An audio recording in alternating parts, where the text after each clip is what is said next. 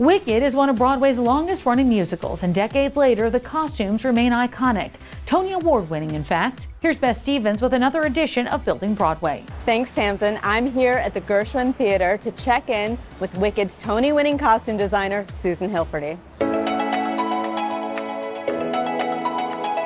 So, Susan, we're here at the Gershwin Theater. 20 years later, here we are. Wicked is still running and still a sold-out show. How does that make you feel? It's pretty astonishing, because I remember when we were gathered in this very lobby back 20 years ago, fretting about whether or not it would get an audience, whether or not it was going to survive.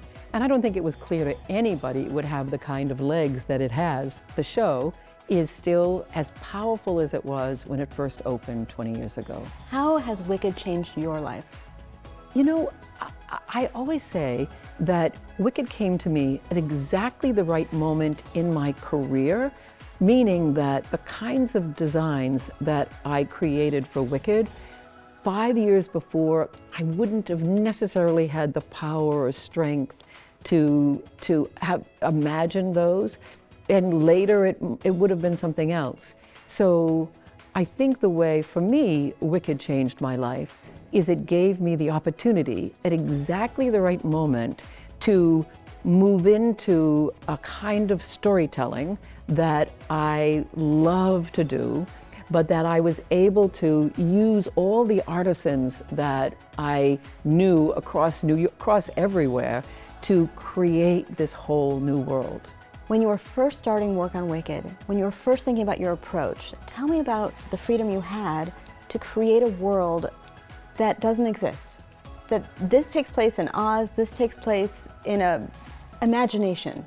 I believe that every show that I design, I'm creating a culture and a world. Whether or not it's like Wicked or Into the Woods, where you really are imagining every element of the world, or I'm doing a Waiting for Godot right now, and it still is complex to say, what is the culture of this world? How do people behave? What do they do? I looked at the Edwardian times, which is the time that the original Wizard of Oz book was written. So that gave me a stopping off point, but I also knew animals talk. So if you lift off from there, I imagined a chunk of earth that's thrown out into the ether. So there's roots of that time, but have been changed in different ways. A lot of it's also in the language. You hear the beautiful lyrics and the book and the music and the way the music sounds. And that gives me all the ingredients that let me design and create a world. So here we are in the Elphaba dressing room. So let's see the costume we're all thinking about, which is Elphaba's black. We call her the Wicked Witch at the moment that she becomes the Wicked Witch dress. The Wicked Witch dress. Yes. The idea was really always having a comparison between Elphaba and Glinda. Elphaba's from the earth and Glinda's from the sky. So in every moment of their costuming, as they go through being schoolgirls at uni and then traveling to their witch nest, was for me always to remember to reconnect to the earth and the sky. So when I look at this, it reminds me of me looking at coal, looking at mica, looking at things that come from the earth. It was always important for me that Elphaba was firmly planted on the ground, so that even her shoes in the opening shiz are about her being sensible. She fixes her hat, she's got her glasses, she's of the earth. There's beads that have been added, all the different fabrics. It is weighty and it feels like it's from the earth. You can see how many different colors we included in the making of the skirt. But if you look inside, it's all clean so that it doesn't catch on on any shoes and catch anything. So it's really all clean on the inside. So now we're in Glinda's dressing room, and this dress is literally off the floor. So we're thinking about something a lot lighter and airier than Elphaba. Exactly. Well, one of the ideas for Elphaba is that she's from the earth, but when we get to Glinda, that she's from the sky, and which is why it should feel like it's light and effortless. The truth is, because it's got so many sequins on it, it's actually quite heavy. It's got something that and if you lift it up, and just see how many look how layers thick there this is. are in terms of the petticoat layers. It goes on and on.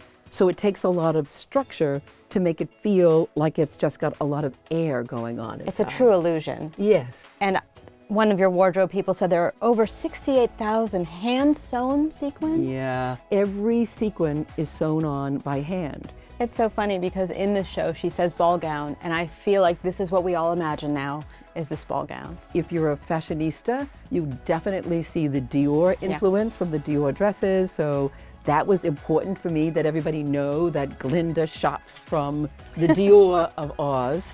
But the other thing that's so beautiful about how we make magic, when Glinda comes in the very beginning, she flies down in the bubble. But because of that, this dress is actually her safety harness. But so the inner structure, instead of being the delicate Dior corset, is actually strong enough to hold a safety harness, so she's always, always protected. So let's talk about the most iconic piece to me for Fiyero, the pants. The pants. Well, the pants, all of Fiero's journey was a discovery, as for all of the ideas of the show. So, but I knew that I needed to present Fiyero as the bad boy, that somehow he arrives and into this university and then leads everybody to a party, to being naughty, being not what we think the young good man should be. Right. My research all about the pants actually had to do with riding clothes, the fact that he was playing polo. So this is all his shoes, the What else pants, do the princes waistcoat. do but play polo? Exactly. Yeah. Polo was part of their world. Right. I knew that by holding on to polo, it comes with a physical effortlessness. So when he arrives, you're just conscious of his physicality, but also there's just something, even though many people don't know what a polo outfit is, but they go, oh, there's something about it that has power. What do you want someone to know if they've never seen Wicked? If they're just walking in fresh, they're sitting down to their seat, what do you want them to notice? One of the things that I love about Wicked is that when we started, we knew we were telling the story of characters that most everybody we knew had seen in watching the movie of The Wizard of Oz. What's amazing for me now is that there are many people who have never seen the movie, or we go to other countries and they don't know the movie. So what I want people to feel, and I totally believe it's true because it's been on for 20 years, is that the relationship between the two young women, where they have conflict, they disagree, they learn about themselves, and then in the end, they change for good. I love that part.